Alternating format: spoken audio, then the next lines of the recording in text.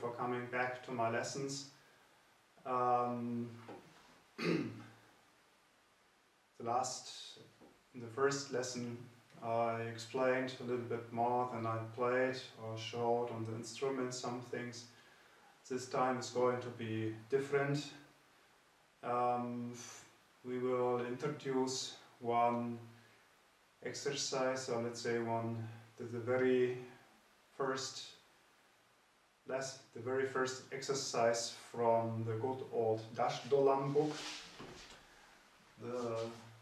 This is the book that was written by the first Mongolian academic Shanz musician. Her name is Shudraga. She studied in Russia in St. Petersburg and then come back to Mongolia and introduced the academic playing, also the academic teaching. She's the grandmother of all modern Mongolian playing on that instrument. This book was printed in 1975, in 92, after independence from Russian Soviet Union. This became public domain for people who want to know. So I take the freedom to put in some images and some pictures from that book into this teaching video. So for today we have this lesson number 1. You find links and scores for the freeware Muse score. This can be downloaded at musescore.com, and you also find the hyperlink in the clip description on YouTube. I created sort of very basic web page, even compatible with browsers and mobile devices. There you can download any material I am presenting here. The book itself, it's out of print, it's now rare. Maybe somebody manages to get a fresh reprint of that, but actually I'm sitting in Germany, so I can't do anything. When I'm back in Mongolia, I will get some copies of that book. If somebody wants, please write me a message. I will go to Mongolia in April 2016 again.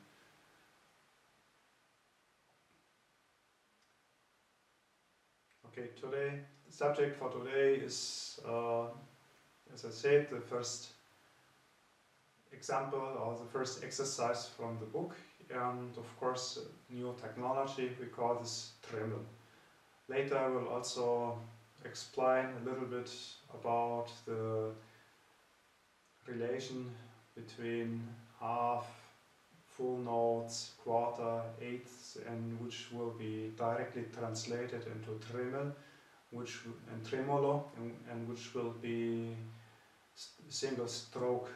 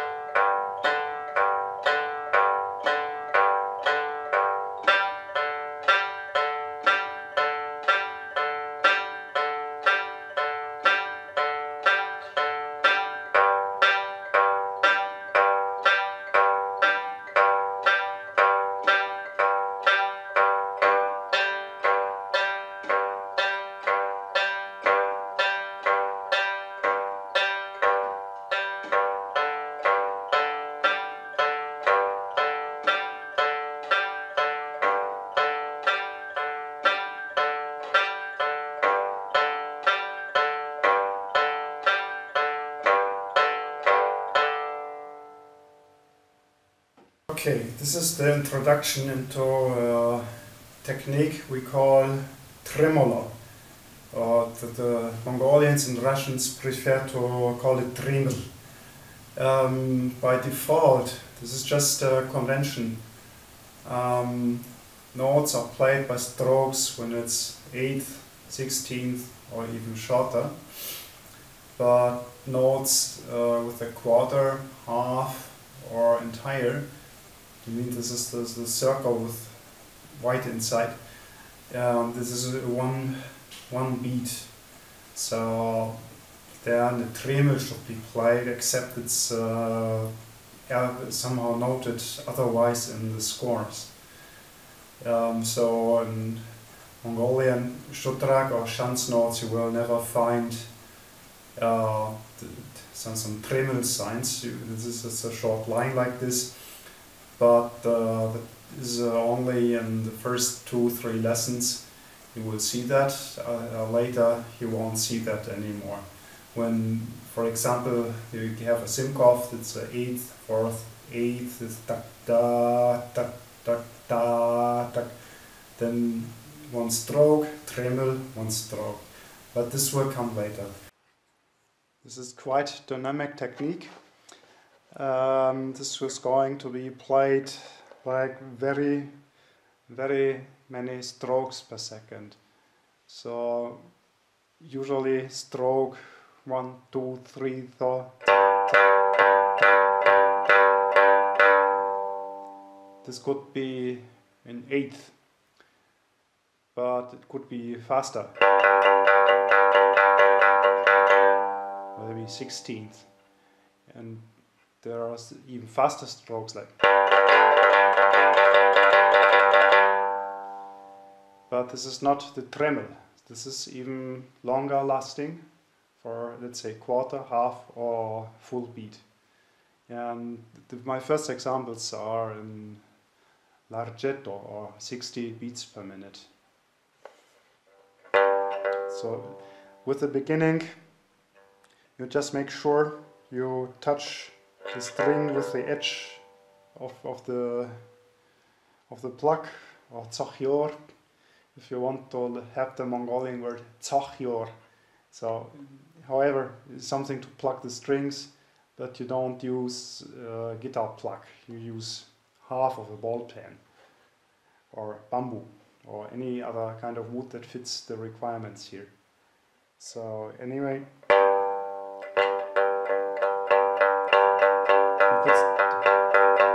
you could start like this and then even try to get faster.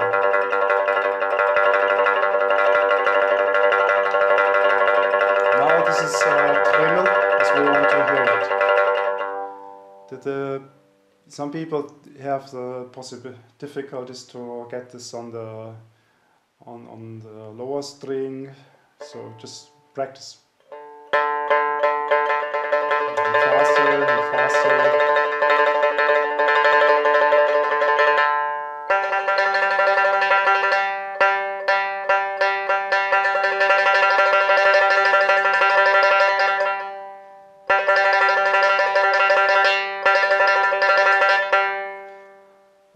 When there is no legato, this is the bow sign between two notes, then there has to be a small gap.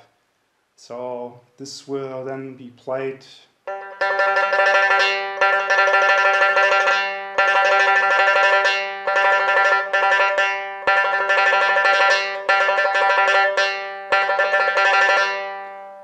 at least a small audible gap between that. So once again,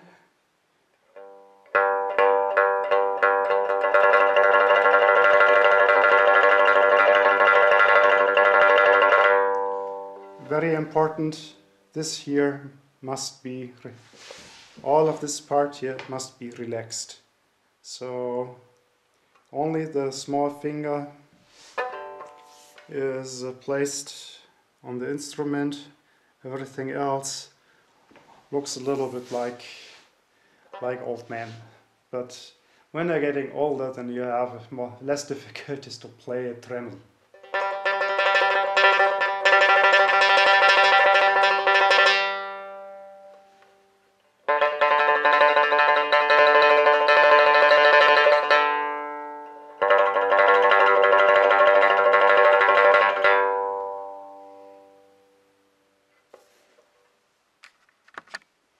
Okay, now we are going deeper into the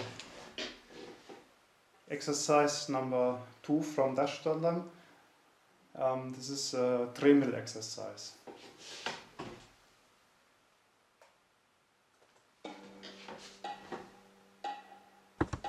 Nobody's perfect.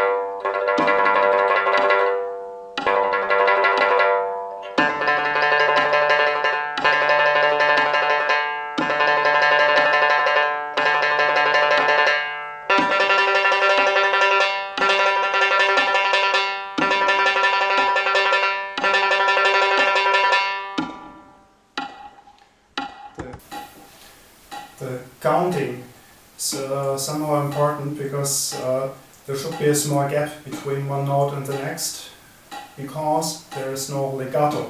This is something that would link the beats. Now you hear tak, tak, tak, it's a quarter beat stroke.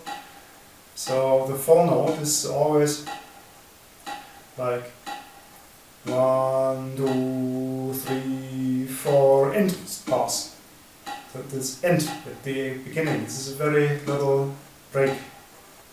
Like 1, 2, 3, 4, and 1, 2, 3, 4, and.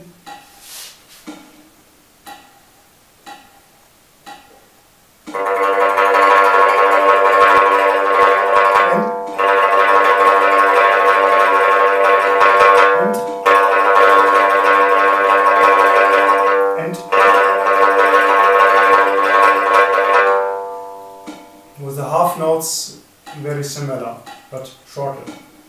The half note is tak, tak, and tak, tak, and tak, tak, and tak, tak, tak, tak, and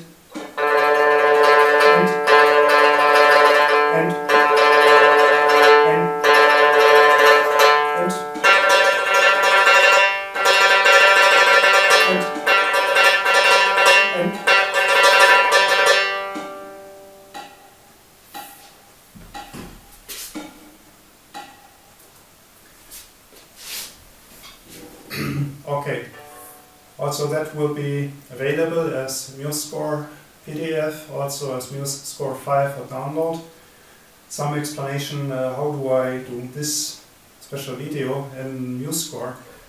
There is sort of continuous play mode that allows to watch and just see the score you have to play right at the moment. Some people like printed matter, so you can take the PDF and print it, or you use the MuseScore, which is very useful. You can modify the speed. When you think 60 beats per minute is too fast, just modify it. Input different tempo text, and then it will play in the speed which fits to you. But however, 60, my teacher said, is a good entry point. Later you learn. Okay folks, thanks for watching the clip, and enjoy, practice. My personal hint is don't practice longer than 5 or 10 minutes. There are some parts in the body that needs to get adapted. This year, it's the beginning, this difficult position, but later you will get used to it. To avoid some muscle pain, the first exercise should not be longer than 5 minutes. Then put the hand down, put the instrument on the stand, relax. Okay, goodbye. Berta.